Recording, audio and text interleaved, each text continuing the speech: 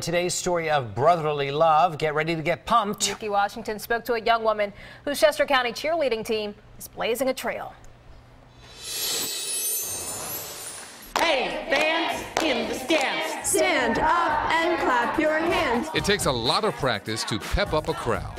A lot of practice. Dominators, go! Smile! Dominators!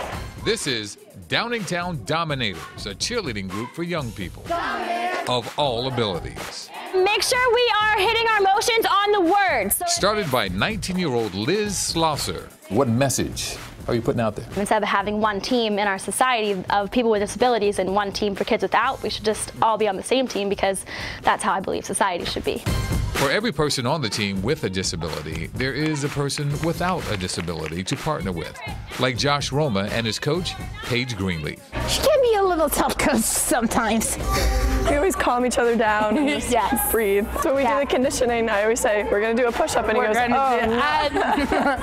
I still do it. Olivia Reel is part of a basing team. Basing is basically you lift the fly up, so it kind of like helps the fly like Paige, and I kind of base it up. For me, I love basing. What about you, Paige? Mine is dancing and dancing.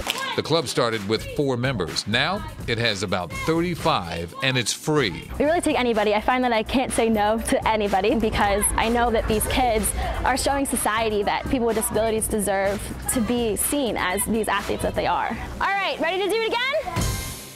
Liz hopes to raise $5,000 for cheerleading outfits. To find out more about the team, go to our website, cbsphilly.com/brotherly. I'm Ukee Washington, CBS 3 Eyewitness News.